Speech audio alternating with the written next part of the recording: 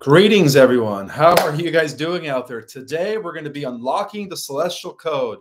Welcome to my channel. My name is Ismael Perez. I am your galactic historian, cosmic ambassador to the earth, author of the bestseller, Our Cosmic Origin. Are you guys ready to go deep in unlocking the celestial code as we decipher the different categories and orders of angelic beings that are part of the angelic hierarchy? So before I get to that, I would like to share a little bit about myself. As you guys know, I am a type of person who likes to strike a balance between mind, body, and spirit, right? I meditate for my spirit. I read and do research for my mind. And I also love working out for my body. So we are triune beings, all right? Well, they say, you know, there's a fourth part or aspect of ourselves, right? We're physical, we're spiritual, we're mental, and we're emotional.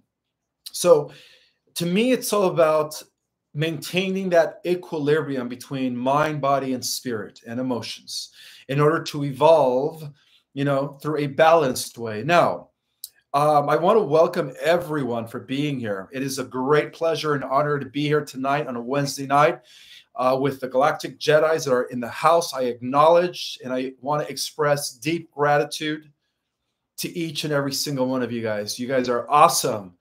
The most awakened crowd I've ever known right here on my channel. Thank you guys for being here. Now, something I do want to share regarding the day in history, as today is, I will say the date, the 7th of February, right, 2024, right, on the positive ascending timeline. So I always want to say the date now because of the fact that I do have other pirate channels that are always trying to steal my stuff to put it on those other accounts. So today's the 7th of February, 2024. I would like to share that what events took place on this day in the past. Well, in 2013, Mississippi became the last state to ban slavery. Mississippi was the last holdout of the 36 states. The state rejected the amendment of December 5th, 1865, because lawmakers were unhappy that they had not been reimbursed for the value of freed slaves. It took about 130 years for them to go back and tie up that loose end. On March 16, 1995, the State House unanimously approved a resolution that had already been unanimously passed in the Senate, and Mississippi finally ratified the 13th Amendment. Let's see. So that's, you know, an example of what happened today. So I would like to also, well, before I get to the juicy topic, I would like to unveil the secrets. All right. Well, I will be revealing the secrets of the angelic orders, decoding ancient texts. This is where I was able to gather a lot of this information, and I will share with you guys some of these texts, some of the sacred teachings that reveal the roles, the powers, and the divine purpose of these heavenly messengers, from the Seraphim's fiery passion to the Archangels' protective guidance. Let's dive deep into the spiritual dimensions where these celestial beings operate and influence our world. And once again, I want to shout out to all the Galactic Jedis that are in the house, and also all of those that are going to watch it on the replay. Thank you so much for being here and for sharing space with me. I appreciate each and every single one of you.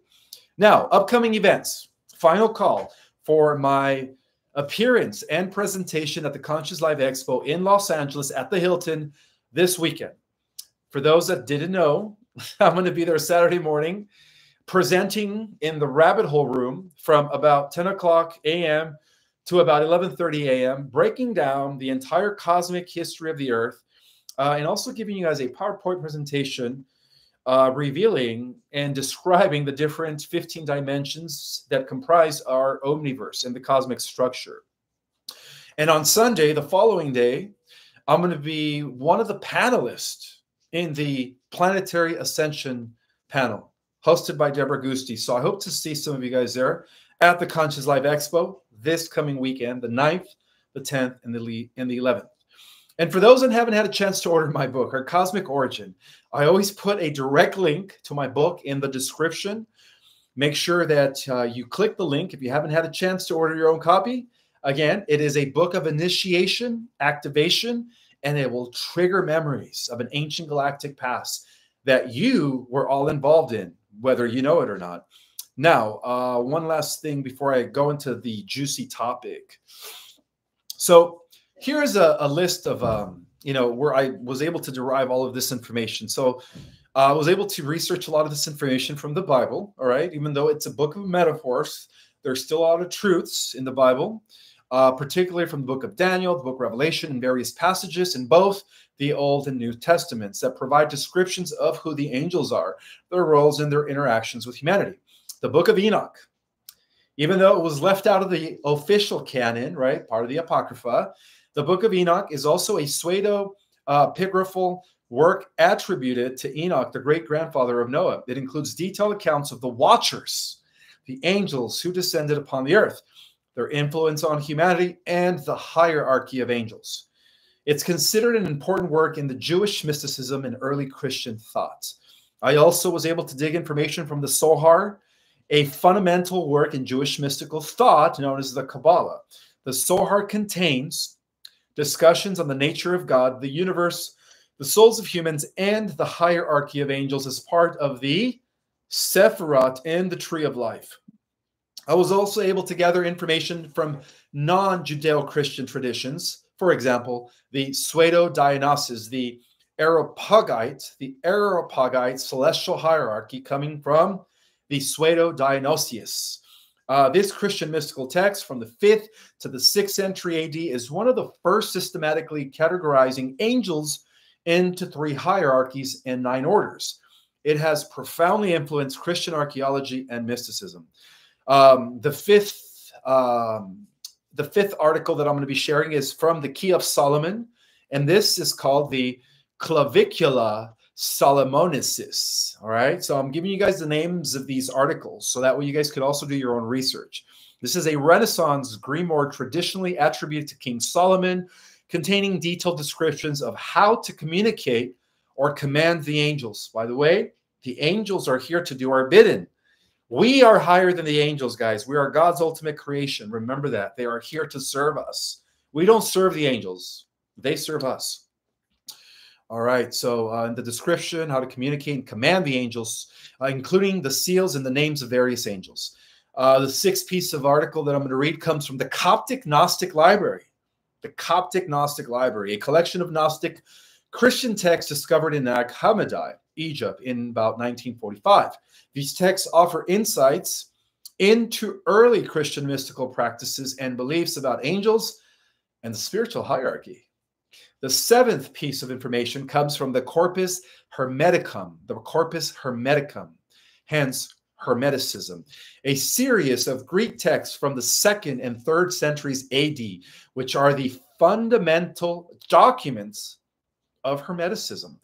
They discuss the nature of the divine, the cosmos, the mind, the soul, often mentioning angels and other divine beings are a part of the cosmic order.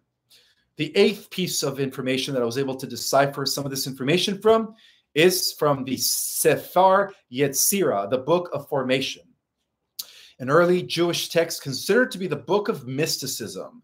It discusses the creation of the universe and the role of angels in the cosmos through the use of the Hebrew alphabet and numbers. And then finally, but not least, I was also able to derive the information regarding uncoding the celestial hierarchy from the Dead Sea Scrolls themselves, a collection of Jewish texts found in the Qumran caves, some of which include references to angelic beings and the roles in the divine plan, providing a unique insight into the Second Temple beliefs. Okay, so are you guys ready for this? Again, I want to welcome all 554 people that are in the house. Welcome, welcome.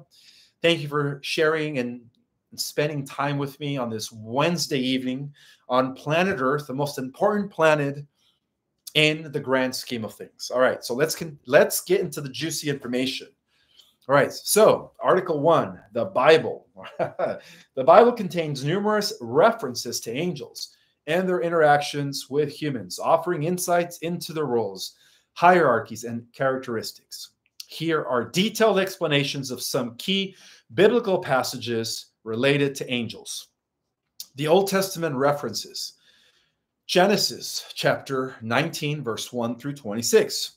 This passage describes two angels visiting Lot in Sodom. They warn him of the impending destruction of the city and assist him and his family in escaping, showcasing angels acting as messengers and protectors. Well, for those that have read my book, we do know that those three angels that were instrumental in the warning of Lot's family, right, or Abraham's family, particularly to Lot and his wife, were the angelics, or what we call the positive Anunnaki, those that carried the Syrian, Pleiadian, Lyran genetics that were descendants of Zeus and Lil. All right, those were the positive watchers, the ones that did not rebel against God, the ones that did not rebel or that did not join the Luciferian rebellion. Okay, so bear in mind that some of these celestials, right, especially those that are coming from the fourth, fifth, and sixth dimension, are also equivalent to what we call extraterrestrials, right? So we have two factions. We have positive extraterrestrials, right? And we have negative extraterrestrials, commonly known as the Watchers, all right, the Nibirians. All right, so let me continue. Daniel 10, chapter 10 and 13, verse 20 to 21. Here, the angel Michael is described as a protector of Israel, battling spiritual forces. The passage is one of the clearest biblical references to the idea of an angelic hierarchy and the concept of guardian angels over nations.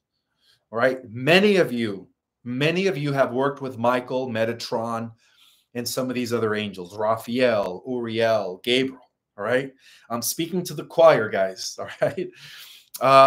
Thank you for all the love. Thank you guys for hitting the like button. You guys are awesome. Thank you. Deep gratitude from the bottom of my soul. All right, so this passage is one of the clearest biblical references to the idea of an angelic hierarchy and the concept of guardian angels over nations. All right, Exodus chapter 3, verse 2 to 6. The angel of the Lord appears to Moses in a burning bush, delivering God's command to lead the Israelites out of Egypt. Again, for those that have read my book, it was Enlil-Zeus, whichever interpretation you want to go by, that appeared to Moses in the burning bush. That was the, what we call the ancient guardian of the earth, okay? The encounter illustrates an angel acting as a direct messenger of God, capable of miraculous manifestations. In the book of Psalms, chapter 21, from verse 11 to 12, it says, this Psalms promises that God will command his angels to guard the faithful, protecting them from harm. It reflects the belief in guardian angels who watch over the individuals, Okay, so now let's go to the New Testament, all right? And then after the New Testament, we're going to go into some other texts coming from the Greek translations, from Gnosticism, and so on and so forth. We're going to approach this topic from every angle, every written document that continues to exist in this planet. So according to the New Testament, Luke chapter 1, verse 26 to 28, the angel Gabriel visits Mary to announce that she will give birth to Jesus, the Son of God. Gabriel's role as a messenger delivering news of great importance is a clear example of angels acting as divine heralds. The book of Matthew, chapter 4, verse 11. After Jesus is tempted by the devil, who, by the way, was Marduk, right? That story where Satan appeared to him when he was fasting for 30 days or 40 nights, or 40 days, 40 nights, whatever. That was Marduk, guys. Marduk was the one who appeared to Yeshua, Jesus, in an effort to, give him the power of this world, or give him, the throne. And he said, get behind me, Satan. He was actually talking to Marduk, because Marduk, the son of Enki, has been the, leader of the dark forces for the last 6,000 years. So let's just make sure that you guys know that it was Marduk who tried to tempt Joshua into siding with him. But Joshua said, get behind me, Satan. He was talking about Marduk. So now you know, all right? The angels in the Bible are the Anunnaki, just different terminologies. So, and their descendants, of course, or their children. Providing care and support. This shows angels acting in a nurturing and protective role. Okay, so let me continue. In the book of Hebrews, chapter 1, verse 14, this verse describes angels as ministering spirits sent out to serve for the sake of those who are to inherit salvation, highlighting the role as servants of God, tasked with assisting humans. Okay, fair enough. The book of Revelation, chapter 12, verse 7 to 9. The book of Revelation describes a war in heaven in which Michael and his angels fought against the dragon, Satan, and his angels. Michael's victory emphasizes the concept of good versus evil within the angelic realm and the protective role of angels. Now, in terms of the galactic history, we know that the descendants of Michael established their stronghold in Lyra, hence the lion. The lion is the emblem of the house of Avion, of the house of King David, of the original Magi Grail king lineage and queen lineage, okay? So we do know that the Bible condensed the war in heaven, which was the galactic wars between Michael the Lyrans and Lucifer, the draconian Siacars, okay? All right. Let's see. So Michael and his angels fought against the dragon. All right. Michael's victory emphasizes the concept of good versus evil within the angelic realm and the protective role of angels. The book of Revelations, chapter 22, verse 8 to 9.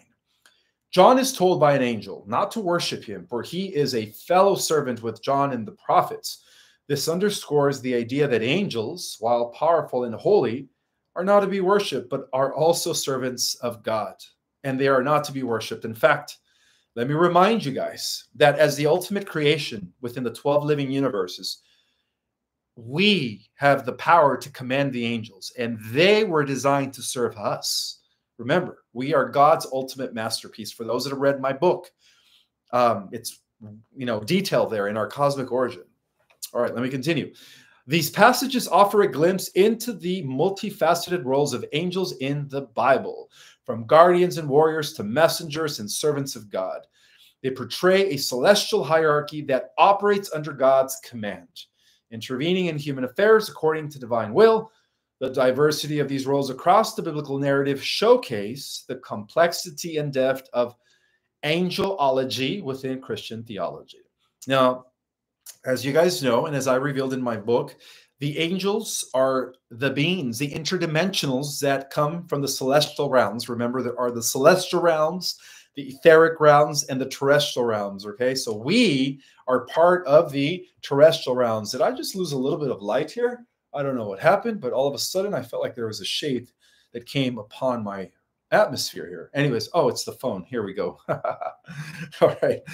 Article 2, coming from the book of Enoch, which was a left out book from the canonized, accepted, Bible. Okay, so it is an ancient Jewish apocalyptic text attributed to Enoch, the great grandfather of Noah. The book is divided into several parts, with the first section, known as the Book of the Watchers, chapter 1 to 36, being particularly relevant for its detailed descriptions of angels and their hierarchy. Here are some detailed insights into references from the book of Enoch. So this is coming from the book of Enoch.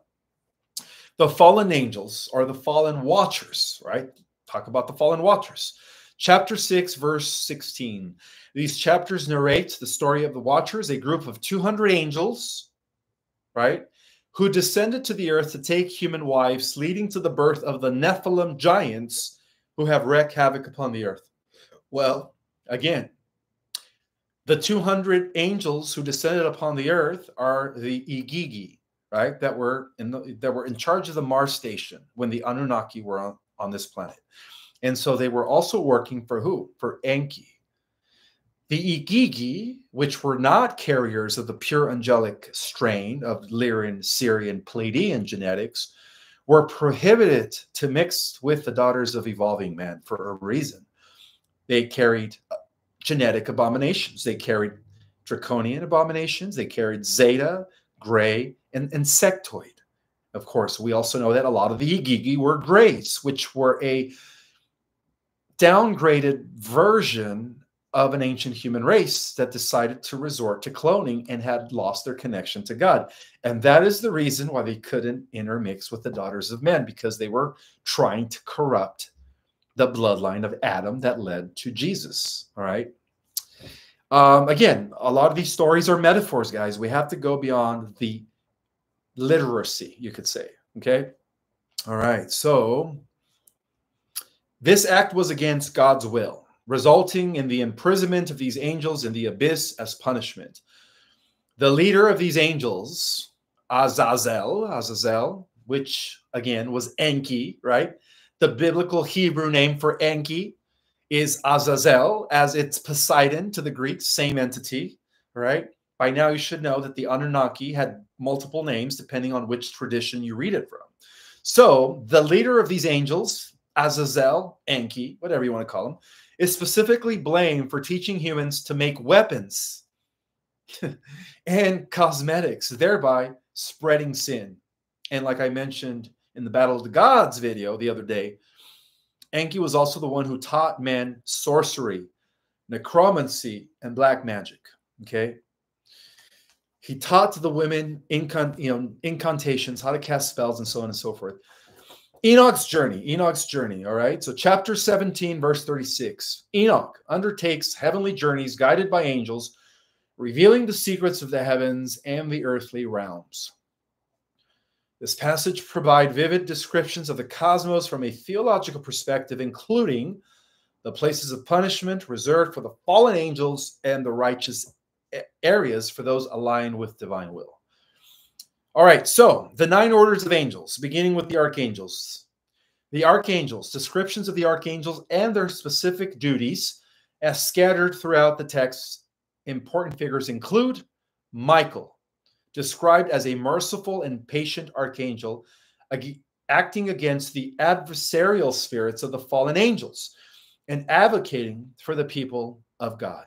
Okay, so we do know that Michael is revealed in every ancient culture, even it's in the Bhagavad Gita and the Indian texts. Michael and Krishna are one and the same, right? Different names to the same entity. Okay. Raphael. Who's Raphael? All right. As a member of the archangels.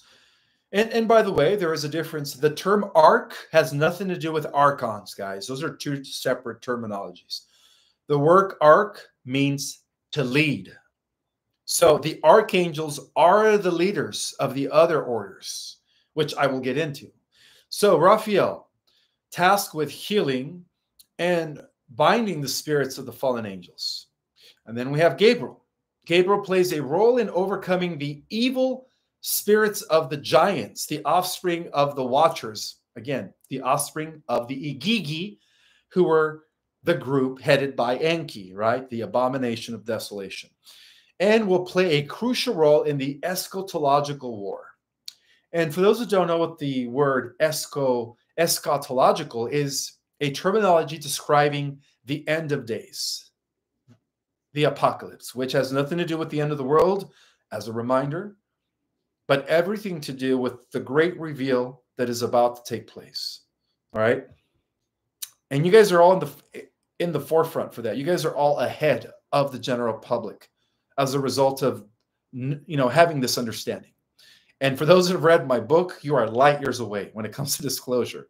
All right, so let me continue. Uriel guides Enoch through the earth and the heavens, revealing the workings of the cosmos and the fates of the fallen angels. All right, so we do know that every ancient account talks about this final judgment. What is this final judgment? All right, well, first of all, it is not a judgment of an external entity that is watching down with a beard, looking down to throw darts at everybody who doesn't align or misbehaves. It is actually the judgment of our higher self. Each and every single one of you guys has a higher self. That is the ultimate judger of your life, by the way. And when you are going into a life review, right, in between all your incarnations, guess who reviews your life? Your higher self. You are ultimately your own judge when it comes to this, okay? But again, a lot of this stuff in these religious texts were modified, and they're not to be taken literally, all right? So chapter 45, and I guess, what book is this? It's called The Final Judgment. Oh, I didn't even realize there was a book called The Final Judgment, but I guess it was a non-accepted book in the Bible. So chapter 45 to 57, these sections deal with the eschatological theme, including the final judgment where the wicked angels and the humans are punished. The humans that are wicked, not the righteous. And that is a general prophecy, by the way, that was preserved by every religious tradition, including the secret esoteric spiritual tradition of the mystic, or of the Western and Eastern adepts as well. They all talk about this final judgment against the wicked, right? Well, what do you think is happening right now? Who are the wicked? The cabal, right? And all of those people that are inflicting pain upon others. All right, so Enoch sees visions of a future messianic kingdom, often associated with the Son of Man, where righteousness will prevail. And the fallen angels, along with the kings and mighty, will be judged. So that's what's happening right now, guys. You know, as the evil people of this world become exposed, they're going to be judged by their higher selves, and they're pissed, of course. Okay, so the astronomical book. Did you guys know that there was a book called the Astronomical Book? These are books that were left out of the canon, by the way. Okay, so chapter 72, verse 82 says, also known as the Book of the Heavenly Luminaries. This section details a complex celestial system governed by angelic beings, explaining the notion of the heavenly bodies and the regulation of all seasons, all overseen by angels. So Article 3 from the Zohar, the Zohar is a fundamental work in Jewish mysticism known as Kabbalah. It is a complex and extensive text written in Aramaic and attributed to Rabbi Simon Bar Yochai, in the 2nd century who was a 2nd century Jewish sage. However, modern scholarships generally agree that it was composed by Moses de Leon in the late 13th century in Spain, who, by the way, Moses de Leon in the late 13th century of Spain was also a member of the Knights Templar. So they were associated with the Brotherhood of Light, the Melchizedek order, right? All right, let me continue. Along with the discussions on the nature of God, the structure of the universe, the journey of the soul, and the role of angels within the cosmic framework, here's a detailed look at some of the key references to angels in the Zohar. Are you guys ready? The role and nature of angels, angelic missions. The Zohar describes angels as emanations and messengers of God, each with specific roles and functions. Angels are sent to the physical world to perform tasks according to divine will, influencing events on earth and the spiritual development of human beings. Hierarchy of angels. Similar to other mystical texts, the Zohar outlines a hierarchical structure of the angelic realm. This hierarchy often parallels the self-lerotic structure of the tree of life, with different groups of angels corresponding to different divine emanations. For example, the angels known as Shayat Hekodish are associated with the Sephirah of Keter, which represents the crown chakra, representing the will of God. Excuse me. Angelic cores. The Zohar, through its mystical exegesis, occasionally refers to the traditional division of angels into specific cores or ranks, such as Seraphim, Cherubim, and thrones, which I will go over in a bit. These cores serve various functions in the divine realm, from worshiping God to executing justice. Angels in the divine presence. Shekinah. Shekinah. Do you guys know that the Shekinah is also a representative of the mother goddess, the Shekinah universe, the central universe, the mother universe, the Shekinah universe? They're all one and the same. Shekinah, one of the central themes of the Zohar is the Shekinah, the indwelling presence of God in the world. All right. Angels are often depicted as accompanying the Shekinah, who represents the divine sacred mother, protecting and serving this divine presence that resides within all of creation. I thank you guys for all the love. I appreciate that. I see all the hearts moving up. All right, the interaction between angels and the Shekinah highlights the interplay between the divine and the earthly, with angels acting as intermediaries. Now, according to the mystical encounters and revelations All right. Visions and revelations. The soul heart contains numerous accounts of mystical visions and encounters with angels. These experiences often serve as a means for the transmission of mystical knowledge and divine secrets to humans. Through these encounters, sages and mystics, including Rashbi and his disciples, receive insights into the nature of God, the soul, and the cosmic order. The angelic influence on souls. The angelic influence on souls. Guardian angels. The soul heart elaborates on the concept of guardian angels, with each soul having an angelic counterpart that watches over it. What does that mean, guys? That means that while a portion of your consciousness is here embodying a human avatar, the other part of your consciousness are your spirit guides, are the angels. See, we live in a holistic reality. There is no separation between these angels and us. They are us in higher dimensions. We are them in the lower dimensions. All right? I want you guys to remember that. Let's continue here. So these guardian angels advocate on behalf of the charges in the heavenly courts and guide them in their spiritual journeys. Angels and souls after death. The text explores the journey of the soul after death, detailing how angels guide righteous souls to the Garden of Eden and how they deal with the souls of the wicked. This aspect of angelology emphasizes the role of angels in the process of divine judgment and afterlife. Practical Kabbalah and angelic names. Invocations and names. The Zohar discusses the use of angelic names for practical Kabbalistic purposes, including healing, protection, and spiritual ascent. These names, when properly invoked, are believed to harness the energies of the angels, facilitating divine intervention in the world. The Zohar treatment of angels is deeply embedded in its mystical cosmology, portraying these beings not just as servants of God, but as integral components, as integral components of the divine structure of the universe and ourselves. According to the mystical traditions, they never said that the angels were separate entities than us.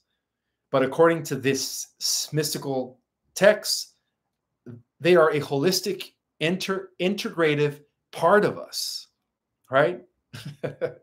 The entire universe, let me correct myself, the entire omniverse is one single conscious entity experiencing itself through all the different fractals, from the celestial hierarchy all the way to the terrestrial worlds where we exist in the lower dimensions, guys. All right, Article 4. Article 4. Oh, before I get to Article 4, the depiction in the soul heart transcends mere theological abstraction, offering a nuance, I can't even say that word, nuance, offering a nuanced understanding of the symbiotic relationship between the celestial and terrestrial realms. Article 4. Article 4. The pseudo-Dionysius, the Areopagite, the Areopagite celestial hierarchy. Written in the late 5th to early 6th century, the work is attributed to Dionysius the Areopagite, a figure mentioned in the Acts of the Apostles, chapter 17, verse 34 of the New Testament. Though the true author remains anonymous, the celestial hierarchy elaborates on a complex system of angels, dividing them into 3 hierarchies, each containing 3 orders or corps, making a total of 9 orders of angels. This categorization system has shaped much of the Christian understanding of the celestial order. Here is a detailed look at the references and implications of this seminal work. The 3 hierarchies and their orders. All right, the first one. The first hierarchy closest to God, which is what? The highest vibrating frequency of our omniverse, right? God is a frequency that exists within each and every single one of us. We just have to match that frequency through the raising of our own vibrational frequency. Very simple, right? As we ascend, we become light beings. As we descend, we become matter, right? Now there is a point when we begin to integrate both light and matter as one and the same so that we could spiritualize matter. All right? That's what we're doing here, so that we could become physical immortals. All right, guys, I want to welcome all 880 or 32 people that are in the house. Thank you so much for being here. Where am I? Where am I? So the first category is known as the Seraphim. The Seraphim. These angels are close to God, encircling his throne and constantly singing his praises. They present a divine love and light, and their name means the burning ones, signifying their intense love for the Creator that burns away all impurities. The second category is known as the Cherubim. The Cherubim. Known for their deep insight and wisdom, cherubim are tasked with the guardianship of God's glory. They are often described as having multiple faces or wings, symbolizing their all-encompassing knowledge of our Creator's plan. Then comes the thrones. The thrones. Acting as the chariots of God, thrones are described as the embodying divine justice and authority. They serve as the instruments of God's judgment, ensuring his will is carried out in the cosmos. All right, so the second hierarchy, governors of the cosmos, are the dominions or the dominations. These angels regulate the duties of lower angels, maintaining order in the universe. They are seen as channeling the commands of the upper hierarchies to the angels below, ensuring the cosmos remains in harmony. Then comes the virtues. The virtues, tasked with the execution of miracles and maintenance of the natural order. Virtues provide courage, grace, and valor. They empower humans to overcome obstacles and embody divine strength. After the virtues come the powers. The powers serving as warriors and defenders of the cosmos. Powers fight against demonic entities to prevent chaos in the universe. They are guardians of the spiritual pathways between heaven and earth. The third hierarchy, direct interactions with the human world. All right, they are the principalities. These angels oversee nations, realms, and leaders, guiding them according to divine will. They are involved in the governance of the world and in the administration of the divine justice. Then comes the archangels. The archangels, well-known figures such as Michael, Gabriel, Raphael, Uriel, which all fall under this category. Archangels deliver God's most important messages to humans and lead the heavenly host in the battle against darkness. And then after, of course, comes just the angels, the lowest and closest order to humanity. These angels are personal guardians, guiding and protecting individuals. Each person is said to have a guardian angel assigned to them. That's fascinating, fascinating.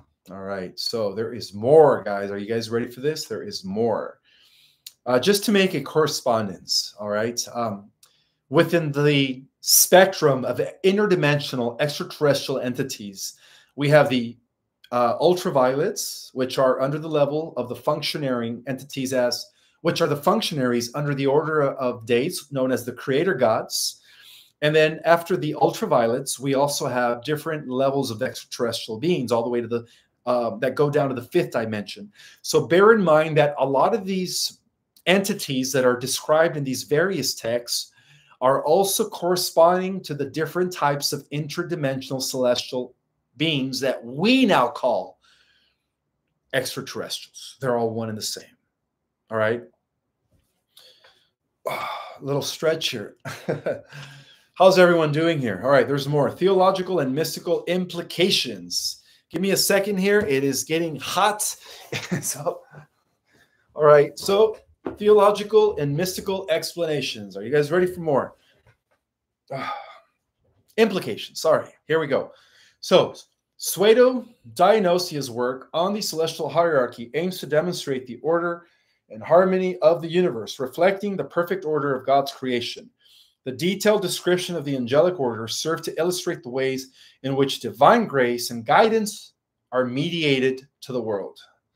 The angels act as messengers of God's will, but also as models of contemplation and worship, with each other reflecting a particular aspect of the divine.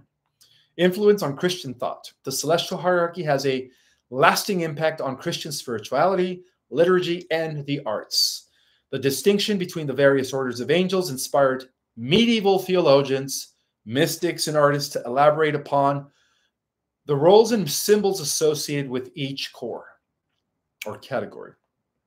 This work also contributed to the development of the structured cosmos where everything has its place and purpose, mirroring the structured society of medieval Europe. Article 5, the Key of Solomon, from the text known as the Clavicula Solomonicis. Right, these are rare texts, by the way, guys. These are rare texts.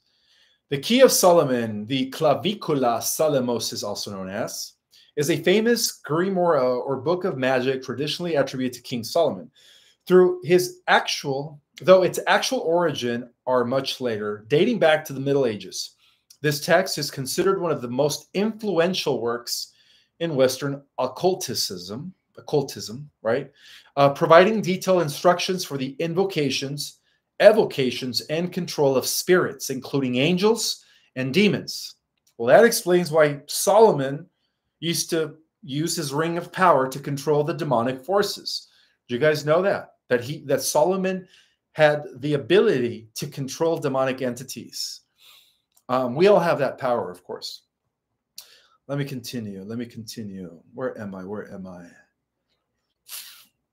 The grimoire is divided into 2 books, each detailing various magical rituals, pentacles, and talismans used to summon and command the spiritual forces. All right, overview of the contents. Okay, preparation for the magician. The text emphasizes the purity and preparation of the practitioner, including instructions on fasting, prayers, and the creation of special garments and tools necessary for performing these rituals.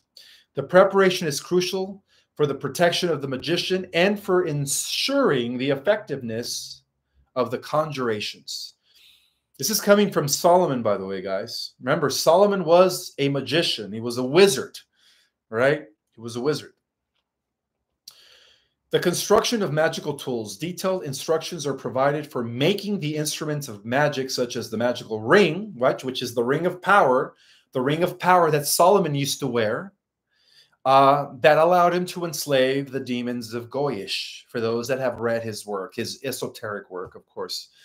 Let's see, the practical, okay, the Solomon, where am I?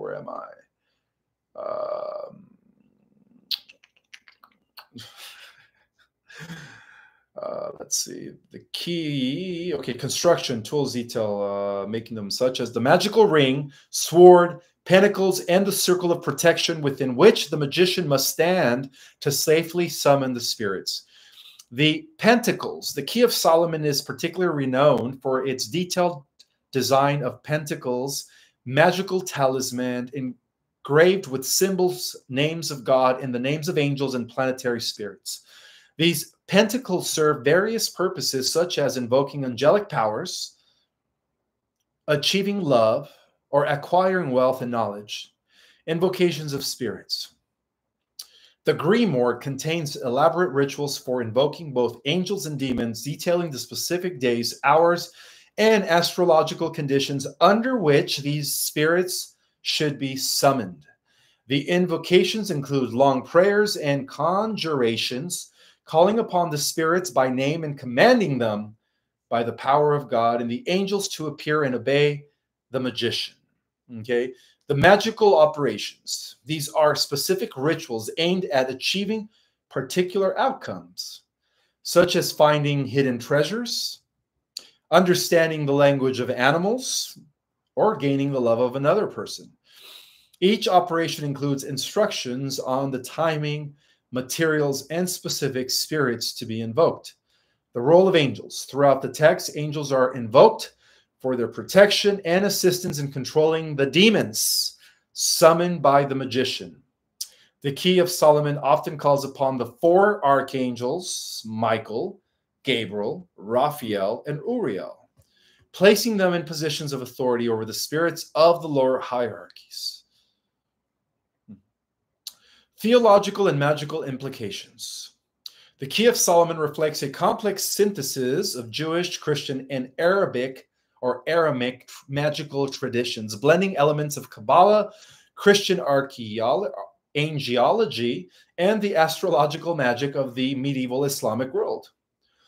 The text presents a universe teeming with spirit entities, each with its own nature and powers, which can be harnessed by the knowledgeable magician. Despite its focus on practical magic, the Grimoire insists on the magician's purity, righteousness, and the invocation of divine names as essential for the success and the safety of the magical operator. Influence and legacy.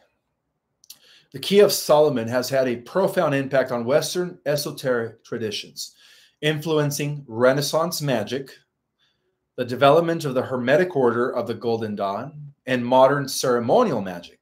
Its system of pentacles, invocations, and magical operations has been adapted and incorporated into numerous magical practices and traditions.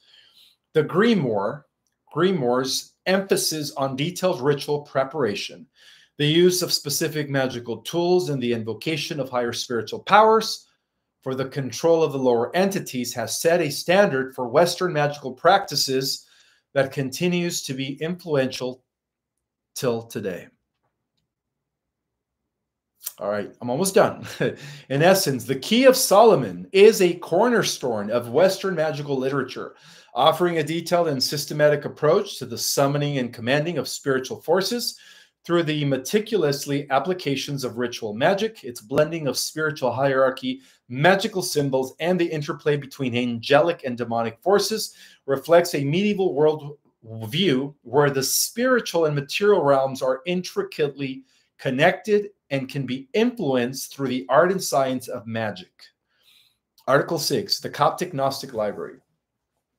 The Coptic Gnostic Library is a collection of old stories and teachings found in Egypt. These writings help us understand Gnosticism, a belief from a long time ago that thought special knowledge could help people.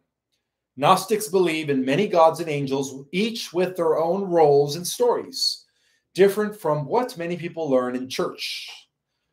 The angel hierarchy.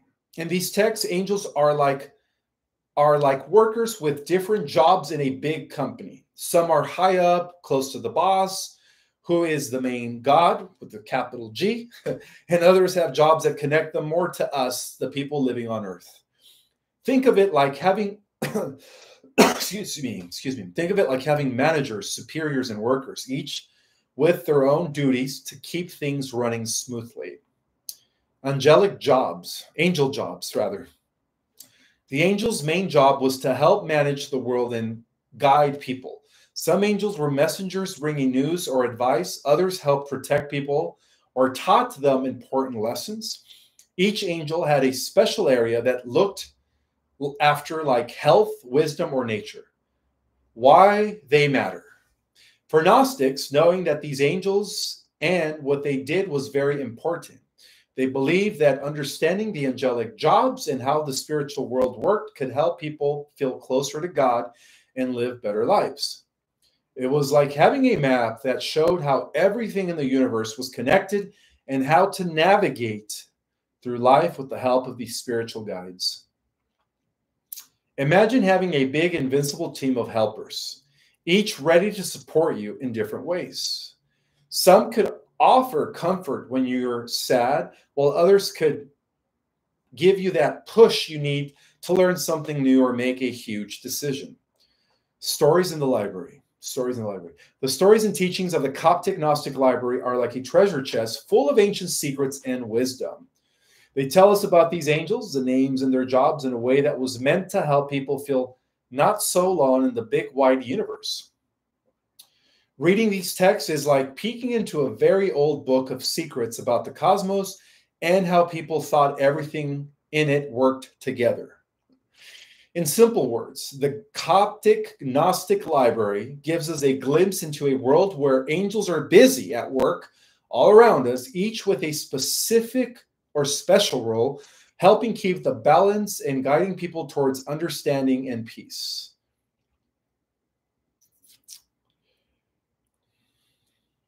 Awesome. Okay, so I just wanted to share all of that information with you guys.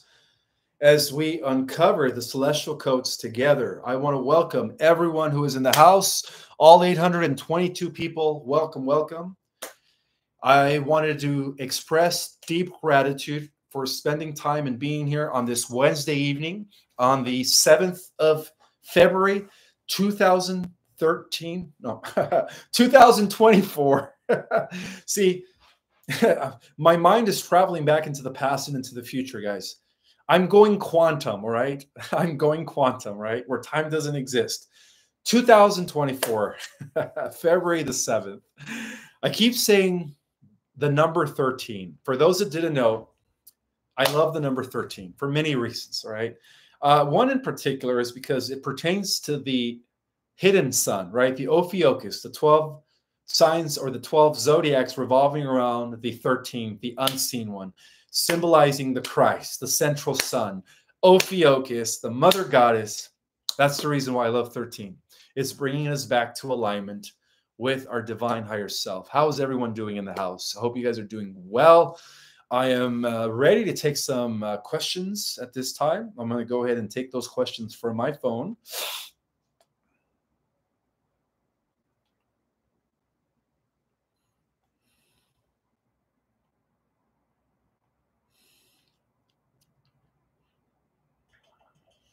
All right, so the first question that I'm going to take is coming from, let's see.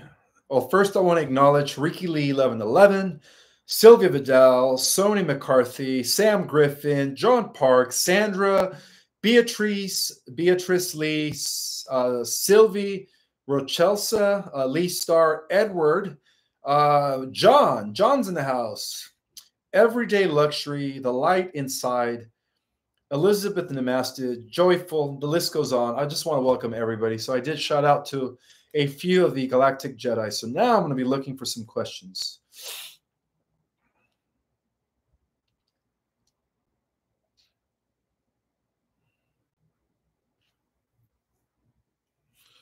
Let's see. Where are all the questions? Oh, by the way, guys, please make sure you write your questions in capital letters. Thank you. Thank you.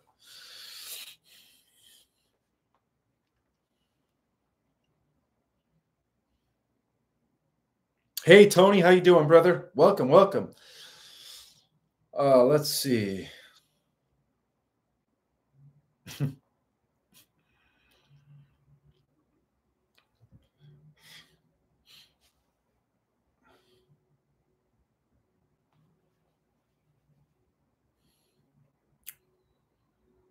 Blue's in the house. Thank you so much for the super chat. Greetings, Ishmael.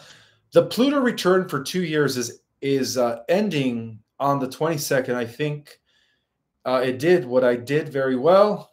And what is the North Star? Well, the North Star is called Polaris. And that so happened, coincidentally speaking, Polaris was actually the first civilization that existed on planet Earth following the Lyran Diaspora when we first colonized our solar system, right? So that was known as the Polarian civilization. Now, the fact that the Pluto return for 2 years is ending on the 22nd could be paramount to what's going to be happening also on this plane of reality. Perhaps is the EBS, perhaps is the Great Solar Flash, who knows? But I've been hearing that, you know, sometime this month, a lot of great things are going to be happening. Huge things are going to be happening. So we'll see what happens, guys. We'll see what happens.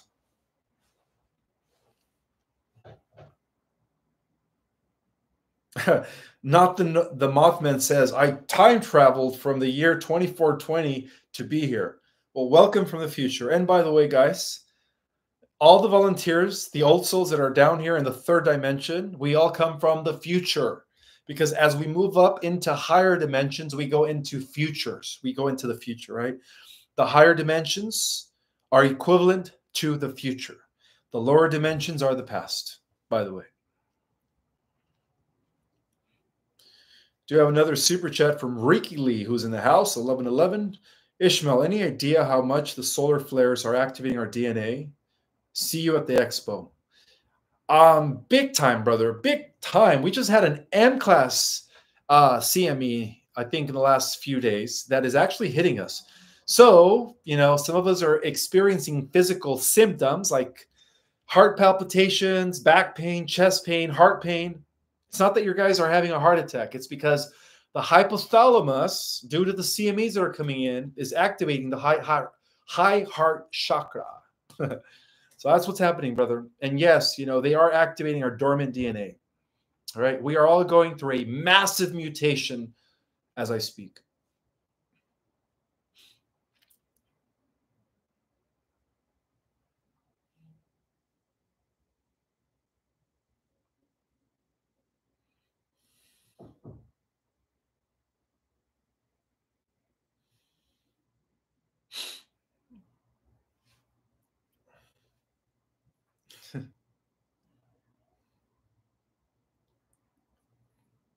Again, guys, make sure you write your questions in capital letters.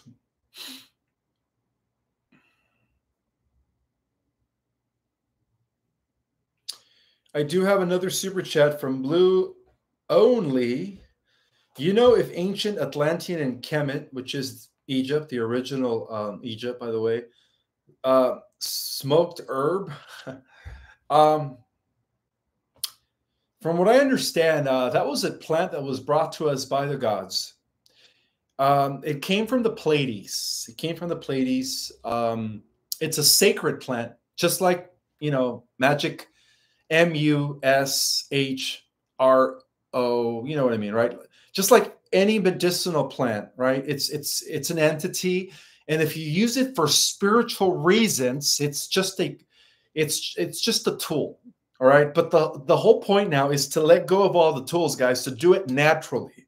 All right. So if you guys could do it naturally, that's even better. But, you know, throughout history, there were some not ascended beings, but people on the path of enlightenment, right? People that were going through the initiation process that used that, you know, the plant, to expand their mind and to further connect with their higher self. But they didn't abuse it. There is a difference, right? The people that depend on it are addicted, right? If you are in a position to not be dependent on any substance, then you're golden, all right?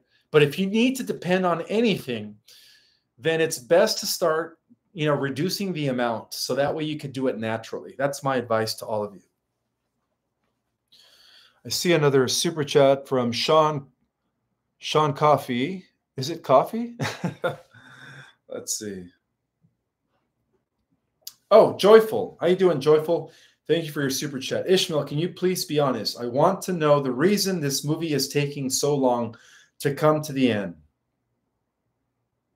Please don't say it's the timeline. The evil, the alliance, I've heard it all too many times. Joyful, everything in divine timing. Just know that we first begin to cleanse the dark or to bring the balance in the higher dimension. So it's just a matter of time before it trickles down into this third dimension. But in the higher dimensions, the light is already prevailing. So we have already won the war. Yes, we have. Right? We just have to be patient. We just have to be patient. To answer your question, trust me, I wish I could snap my fingers and we could all be in the new earth, ascended, right? Living in harmony and balance with all of life. I wish I could just do that. But I'm just a fractal, all right? I'm just a fractal, just like each and every single one of you. But the more we focus our collective thought into the things that we want to manifest individually and collectively, the faster we're going to get there. The faster we're going to get there. To answer your question, Joyful, thank you for being here, sister. Trenton Williams, thank you so much for your donation, brother. How well versed are you in regards to what dimensions the different races are from? What dimensions are Spikians, Blue Avians, and Nihal from? Well, I've heard of the Spikians. I'm not really sure where they're from. But I know that the Blue Avians are from the 12th dimension. They come from the realms of eternity. And I know that the Nihal are from the 9th dimension. So those are collectives, right? Once we go into the 6th dimension, we do become part of the social memory complex. So these are social memory complex. But as far as the speak-ins, I've heard of them. I just don't know in details as to where they come from, to answer your question. But hey, Trenton, if you know where they come from, or if you know anything about the speak-ins or spike-ins, please drop it in the comment section. I would love to know. I do have another chat from Mary Jane G. Thank you so much for being in the house, sister. Can you do a meditation to send love and light to the people in fear? Love you, Ishmael. Absolutely. Yeah, we could do that at the end of the live. Why not? All right, let's see. Valentina Peneva, thank you so much for the super chat. Hi, Ishmael. Where is the astral realm? Is it a vibrational state? Do entities from the lower astral realm affect the entities from the higher realm? The astral realm is the 4th dimension. They're one and the same. And it is coexisting with our reality, but on a different plane. Yes, on a different vibrational frequency. That's where we go when we go to sleep, by the way. We go to the astral realm, right? Most of us are spiritual warriors in the astral realm, slaying archon entities and demonic forces. And then the second part of your question is, do entities from the lower astral realm affect the entities from the higher realm? Not at all. Not at all. Yeah, they don't affect it at all. In fact, the entities from the higher realms have absolute control over the entities from the astral 4th dimensional realm.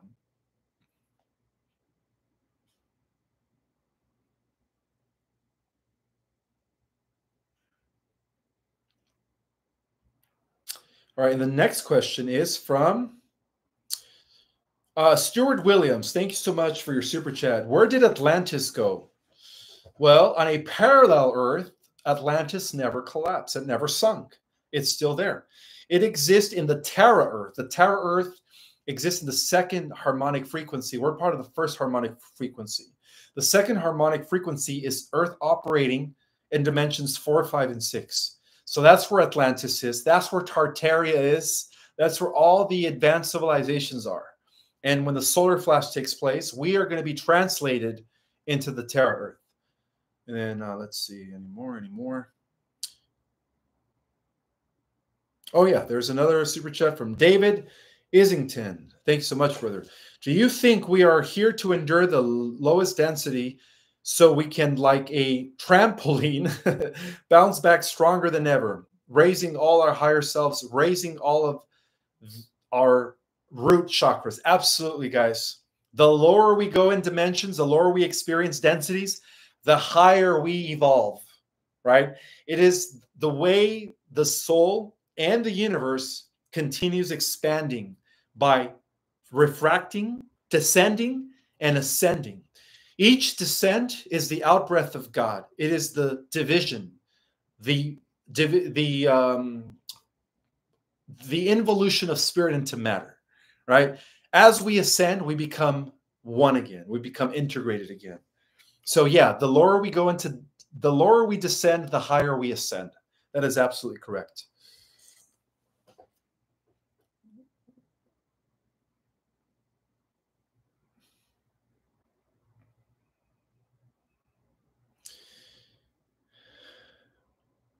And yes, ultimately, the whole process and the whole purpose of ascension is to integrate the higher chakras with the lower chakras, heaven and earth.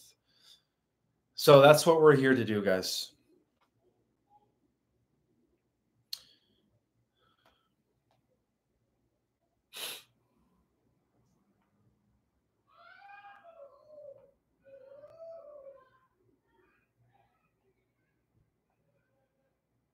Alrighty, so I'm just looking for random questions at this point.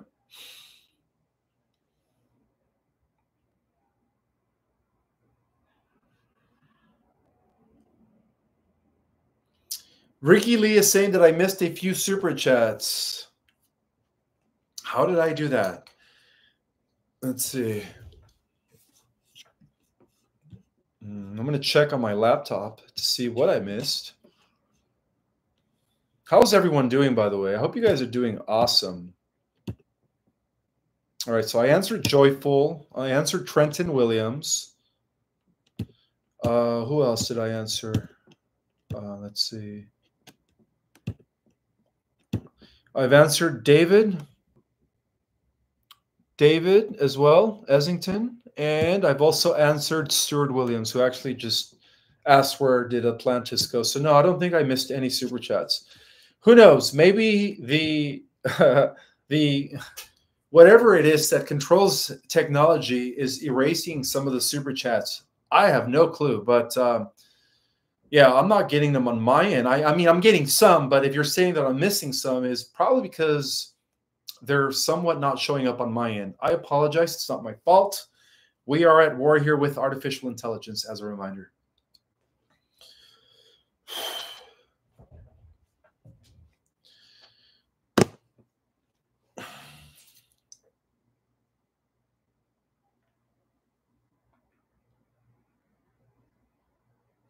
Sylvia Vidal saying, you missed my question, Ishmael. I want to retype it, Sylvia, because I don't see it. I don't see any questions.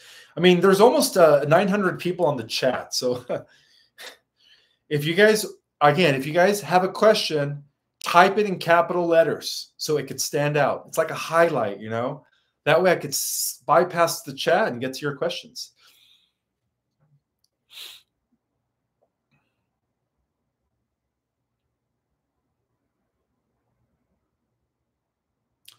Eric Pepe's asking me if I support the ball earth lie.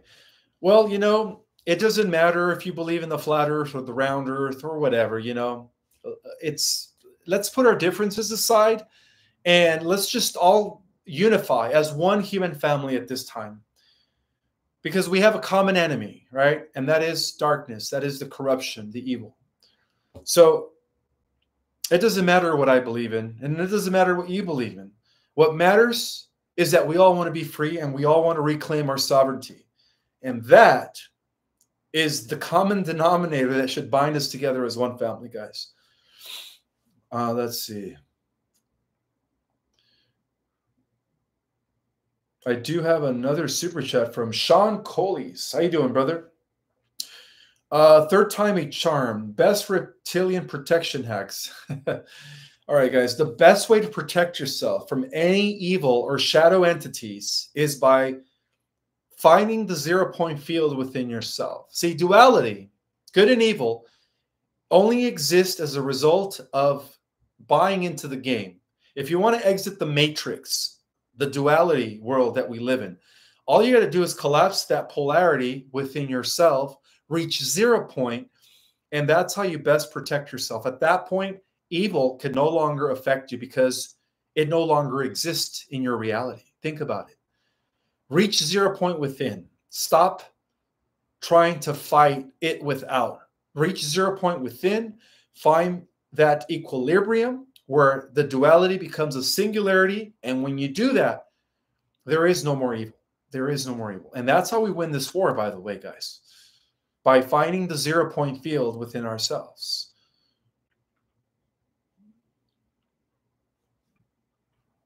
That was a very good question, Sean.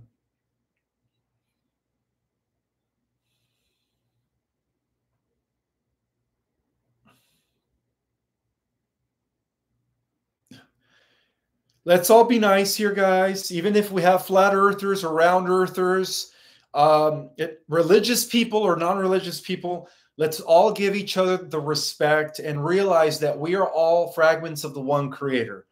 All right. Try to see the God in everyone, even if they disagree with your belief systems. Let's just try to see the Christ in everyone. That is my suggestion. So we welcome everyone here. I want to welcome everyone because each and every single one of you guys has a soul, right? Unlike the NPCs. If you're a bot, if you're an NPC, then forget it. But if you have a soul, I recognize the God within you. I acknowledge and honor the Christ within you.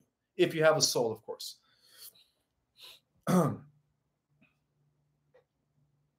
right, so this is a super chat from Blue only. I'm doing awesome as well. It was one of my super chats that you did not see. Aha, but I asked, do you know what the color orange represents? Well, it's a healing color. It's also the second chakra, the sacral chakra. And it also corresponds to the second dimension of the telluric mineral kingdom, right? Each chakra represents a phase in the evolution of consciousness, right? The first chakra is the chakra that represents the first dimension, right? And then the second chakra represents the second dimension, which is the plant kingdom, um, the crystals, the stones, and so on and so forth. The third chakra represents the third dimension, which corresponds to the mammalian kingdom, the animals, the humans, and so on and so forth. The fourth, as a collective, we are all ascending to the fourth chakra, which is the heart chakra, right? We're all moving up into the beginning stages of the angelic realms, right? As we become physical angels. So yes, that's what orange represents. It represents the second chakra, and it's also the color of healing. All right. So when somebody is wounded, you could always put your hands on them and just infuse them with orange energy, and it'll heal their wounds. But you have to believe. Of course, you have to believe.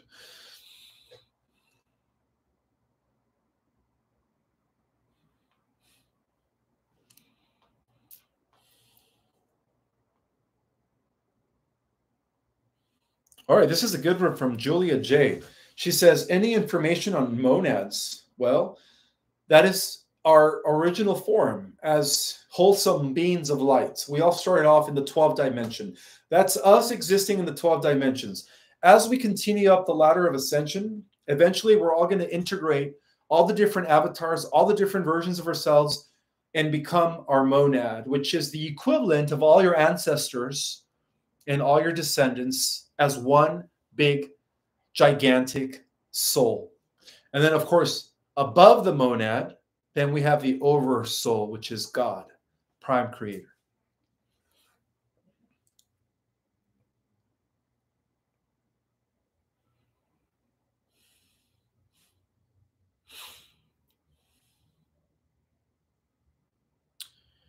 Michelle Herrick is asking me, what do you know about Lilith? Was she Adam's first wife?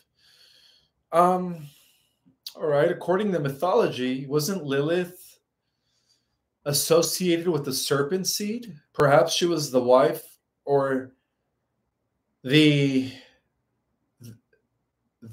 wife or the counterpart of Lucifer.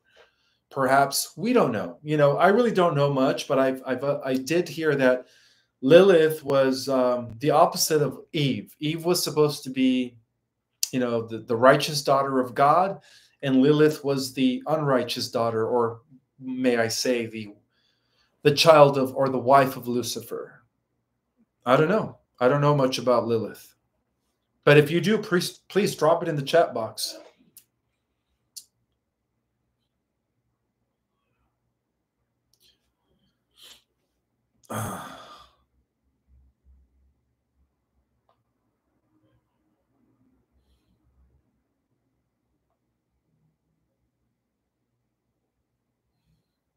All right, so Janine is asking, how will it be when we reunite with our loved ones who have passed away, like my parents, and to visit our loved ones who did not get into the fifth dimension? Well,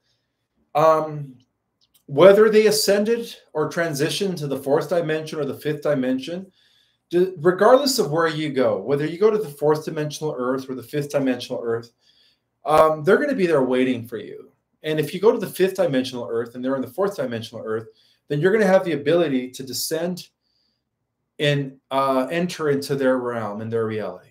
So despite of where they're at, you will see them again, because technically they're not dead, right? They just shedded their third dimensional avatar and they merged with a higher dimensional avatar. No, there is no such thing as death, guys. No one dies. It is all an experience. Every realm, every density, every dimension, it is all an experience. Death is an illusion, by the way.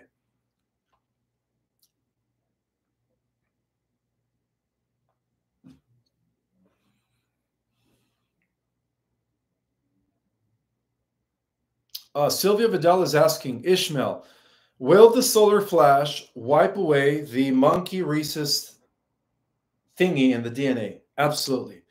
The solar flash is totally going to dismantle and undo the lower complex, the R complex, which is the reptilian brain, the monkey gene, for those that are Rh positive, and activate to the higher mind, which is this mind, that comes into activity or function as a result of the integration between the left and the right hemisphere. So yes, to answer your question, Sylvia Vidal, absolutely. The monkey gene, the primitive gene that Enki, the master geneticist, has installed in us to downgrade us is going to be undone.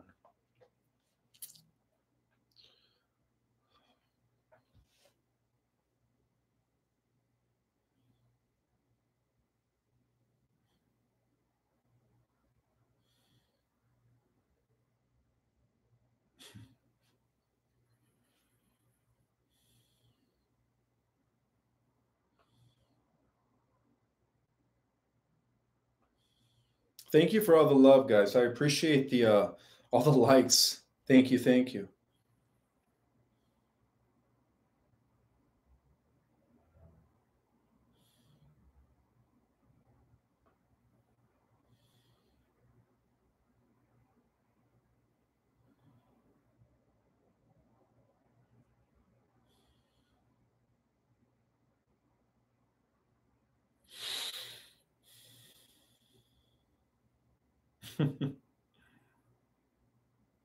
All right, this is a good one from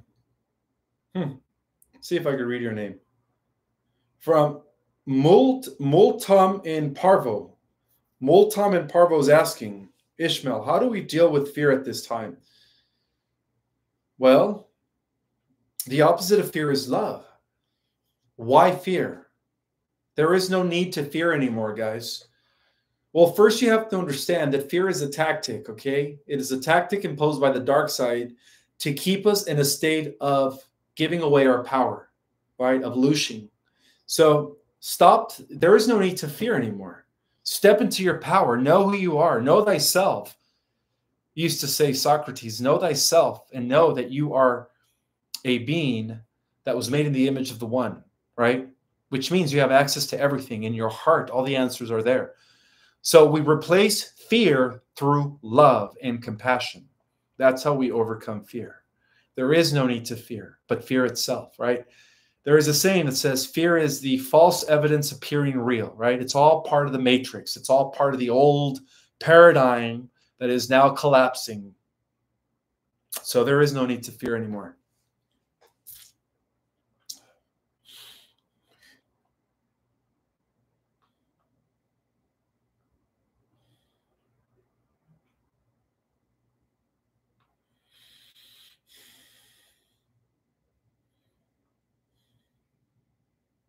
Edward, thank you so much for the super chat. And your question is, we all love you, Brother Ishmael. Thank you for all you do for humanity. When will your courses start? Pretty soon. I'm working on my website, guys. I'm going solo. I'm gonna offer different types of classes.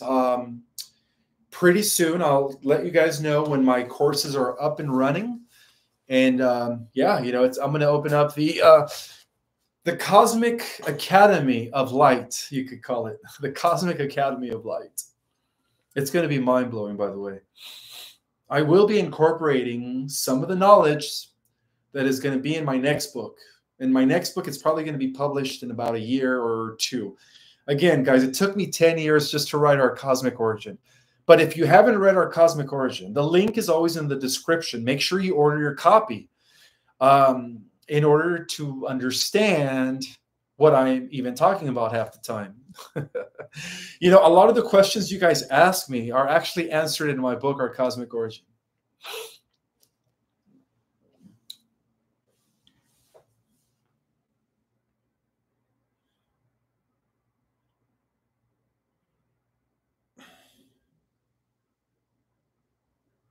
That's right. Marina, our sister Marina, is saying 0 point, which is singularity, blocks out the chaos. It's where our soul is at peace. Absolutely.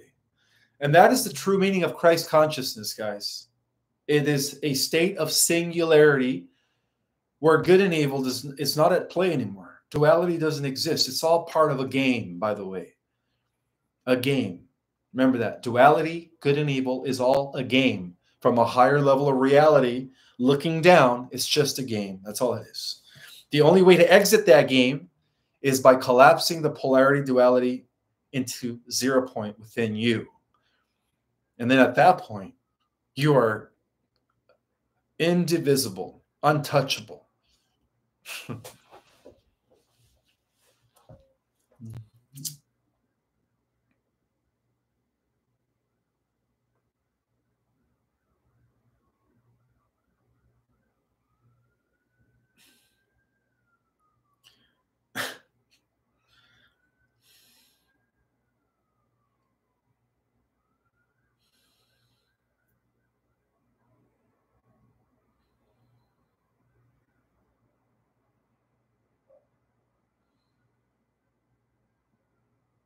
That's right. Albert Sanchez Jr. is saying, seeing Creator God in everyone allows us to forgive others. Absolutely, guys.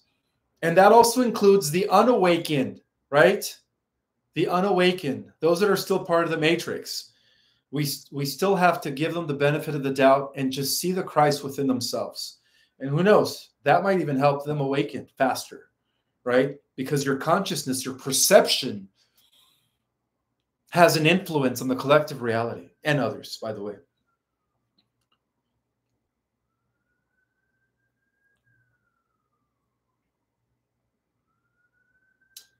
Again, guys, please show respect for everyone in here. Flat earth, round earth, religious, spiritual, atheist, agnostic. I don't care. We're all welcome. Every single one. Let's all become the Christ by seeing the Christ in everyone, even if they have different belief systems. So let's just show respect for everyone. Remember, guys, we need to unify. You know, all these little differences in opinions and beliefs is what it's what divides us. How do you think the cabal has been in power for so long? Because of the division. The moment humanity unifies and learns to agree to disagree on the little stuff, guess what? We gain our power back. Remember that. I'm looking at some of the chat here, and it's like, there's no need to conflict. There's no need to argue, guys, or to say anything negative about anyone. We're all children of the one God.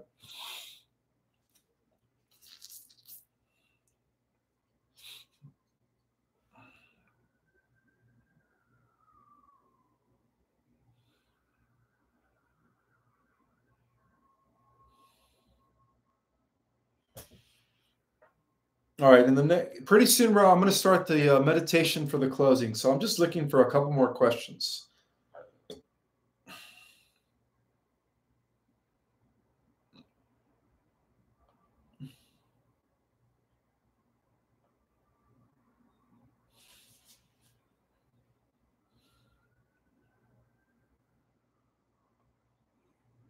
Is the light still flickering above me? Somebody asked.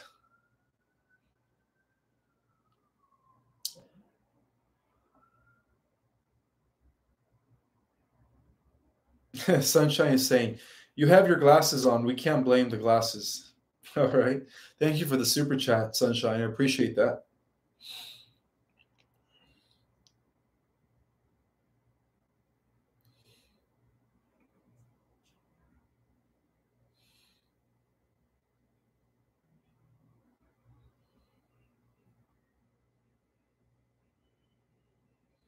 This is a good one. Who do we ask for assistance with ascension and protection? Well, we could ask our ancestors, our spirit team, the angels, the archangels, and all of those celestial functionaries that are meant to serve us. That's who we could ask.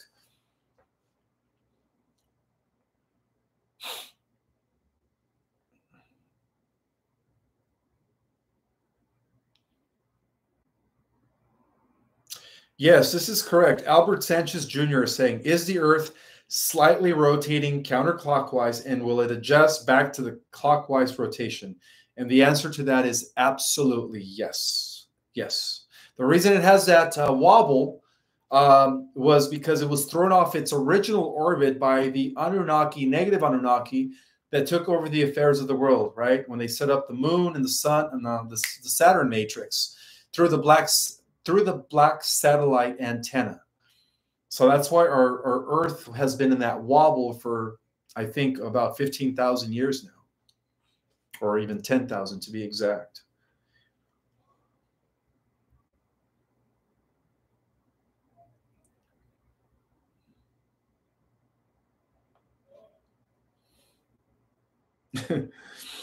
Mm.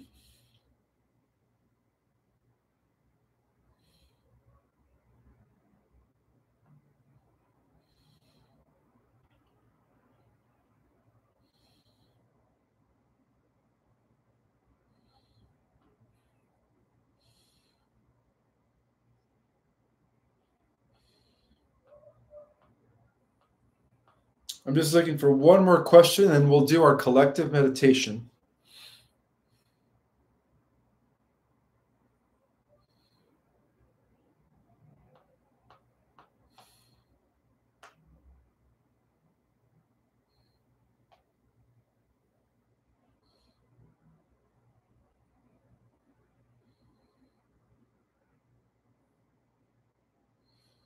Hmm.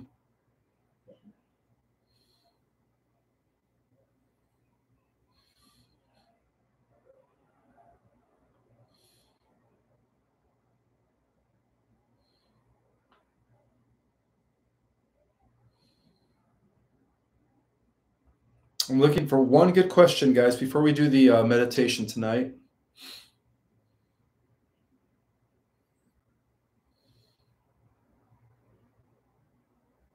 Oh, this is a good one from Kamala. Kamala Inji Manson. Inji Manson. Kamala is asking, when are we considered awakened? Is it when the Kundalini has risen or something else? Yes, the activation of our 7 chakras, which are metaphorically described in the book of Revelation as the 7 lamps, the 7 seals, is the Kundalini rising, which in turn triggers the activation of the Merkaba, the Ka body, the light body, whatever you want to call it. When we activate the light body, we begin to use the crystalline genetic structure. All right, so that's when we are going to be fully activated and awakened.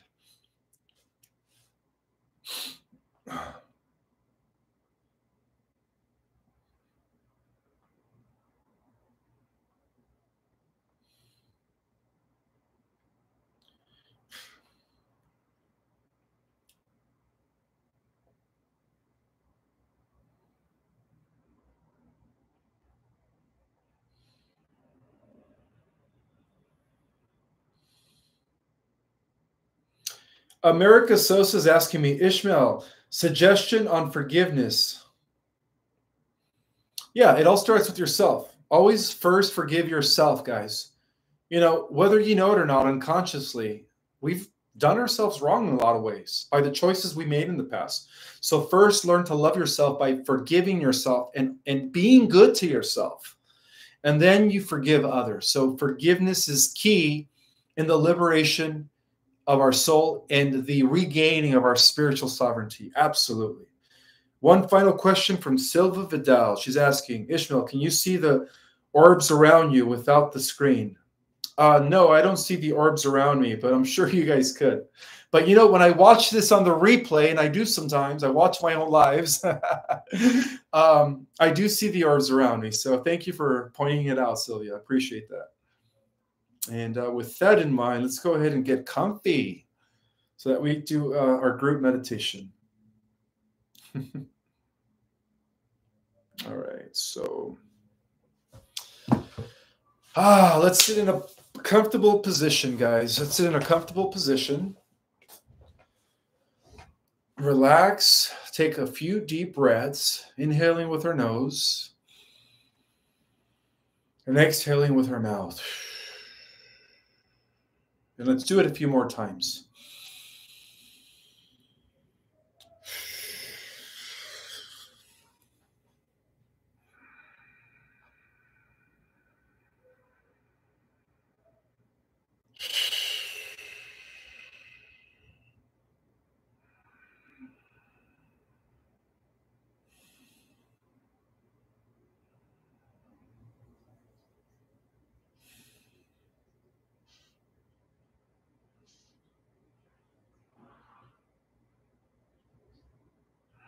All right, now that we are all relaxed,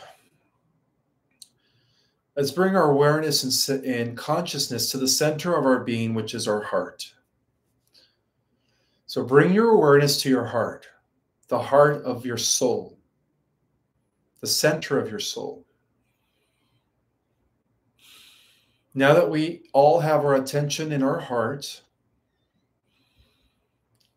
let's collectively send love and radiation from our heart to all of our cells in our body. Let's flood our own bodies with this divine love from our hearts. And use your mind to visualize liquid light pouring, radiating from your heart into every fiber of your being, every cell, every particle. So now you're seeing yourself infused with light all over, generated from your heart. You're flooded with light. Every fiber of your being is full of light.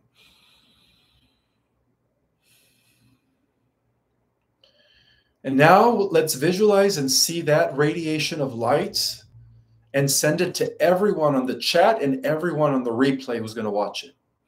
Let's send it to one another because we're all brothers and sisters. So let's radiate that love to each and every single being or person in this chat and those that watch it on the replay.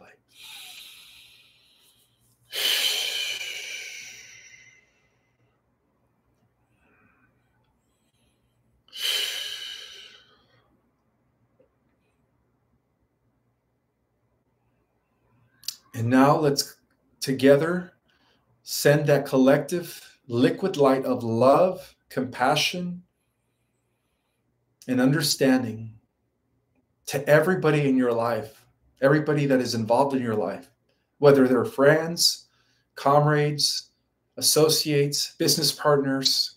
Just send love to everybody that you know. Family members, whether they are awakened or not, just send them love.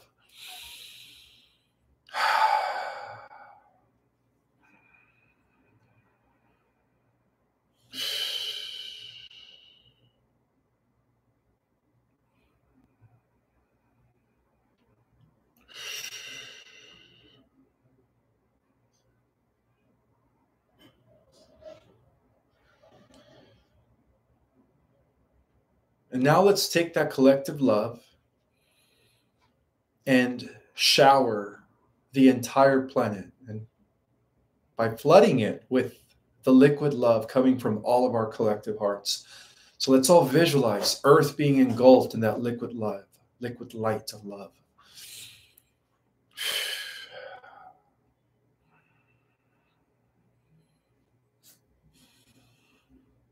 Transmuting all darkness, collapsing the duality back into oneness, balance, purity, Christ consciousness.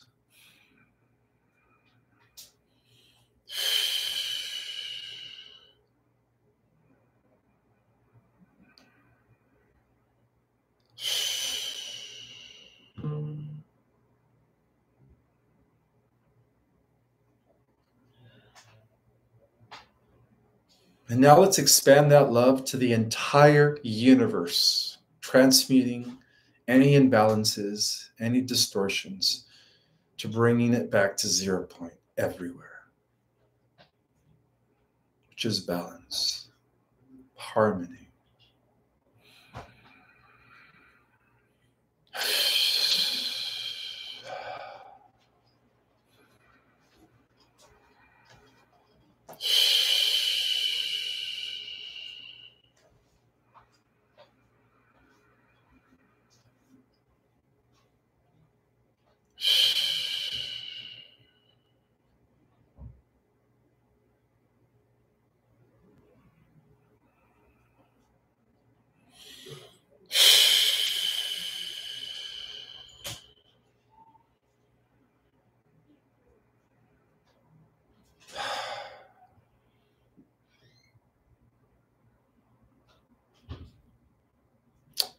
And now that we've collapsed the polarity duality in the entire universe, let's send it to the entire multiverse, the omniverse, and bringing that back into balance.